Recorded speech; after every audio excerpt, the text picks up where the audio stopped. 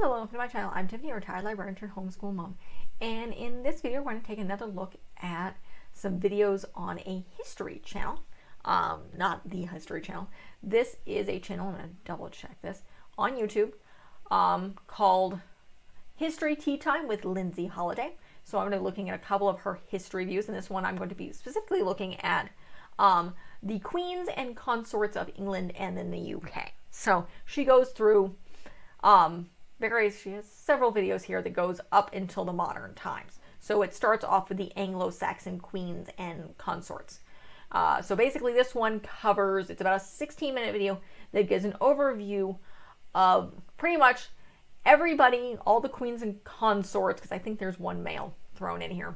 Oddly enough, all of them start with E, which is very, very weird. But basically up to the Norman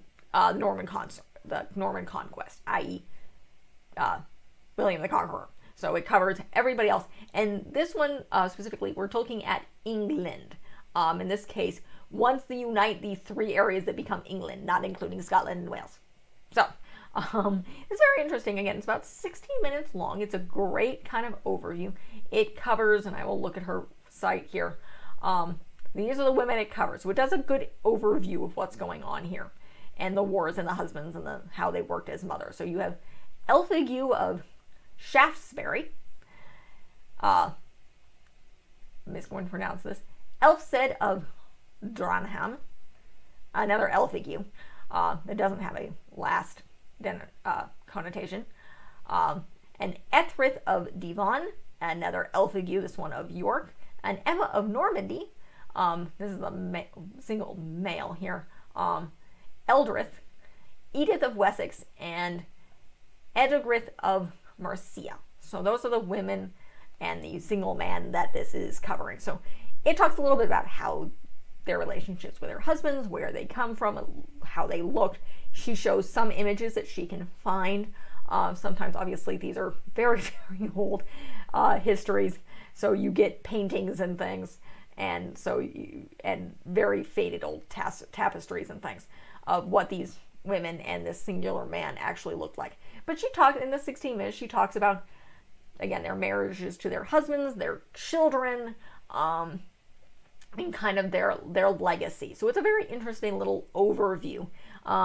So if you're looking into British history, this is kind of an interesting look. Just because rather than looking at the actual kings and queens and everybody focuses on them, this looks at the consort, which can play an important role.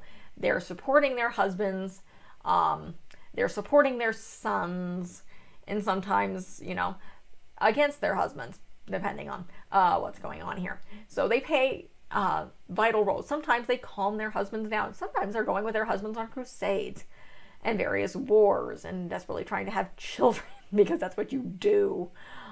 Because being an heir, making an heir makes your importance. Occasionally being imprisoned by your husband and released by your children, depending. So it's very interesting. But again, this covers the early part after the first king unites England. There were like three kingdoms, possibly more, who knows.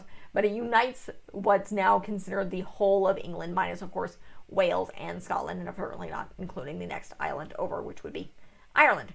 So it's a very good video. It's a very good overview. Great educational content. Not really all that long. It's only about 16 minutes long.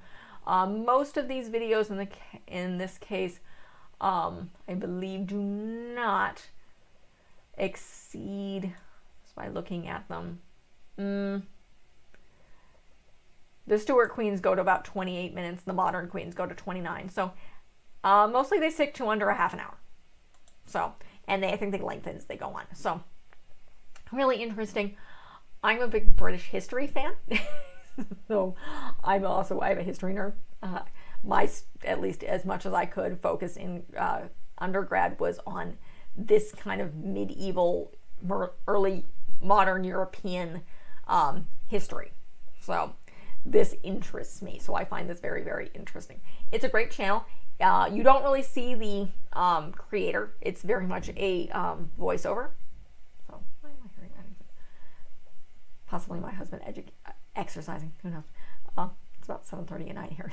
So, but again, this is really very, very interesting. So be sure to check out that channel. I always link to the video below. I'll probably be covering her more. I enjoy her. She's a recent find of mine, since we do not have cable. And as of this video, this is February of 2022. We don't really have anything besides YouTube and Amazon Prime and using our library. So we don't have cable. This is what we can watch. So that's really it for this review here. So I'll link the link to this video in the description below. I am covering the rest of her series.